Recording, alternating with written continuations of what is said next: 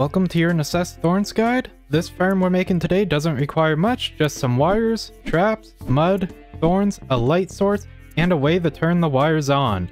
I'm using a sensor gate for this. Starting off, you will need mud and thorns, so go to the swamp to get those. The rest you can just craft or find while you're exploring caves. So when making your farm, keep in mind that arrow traps will only shoot 13 blocks away from where you placed it, so that is as long as you can make each individual row of thorns. Now, thorns can grow diagonally, so with this we can basically hide the thorns behind walls to make it so if a mob happens to get into the farm, it won't kill all the thorns on you. Now I did this at the back and along the sides, that way the farm will fill up with thorns quicker so I can harvest them a lot sooner. For setting up the wires, it's super simple. Just place your activation method at the door so you can set off the traps when you walk in, and that's all there is to it. The last thing you need to do is light it up so mobs won't spawn in and kill your thorns, and so you can see when to harvest them. From the size farm I made, I get a total of 65 thorns per harvest, which isn't much, but the farm is very easily expandable. I would, however, recommend making this farm larger than I did, because this may be a decent way to make some money. Selling a full pawnbroker inventory to the pawnbroker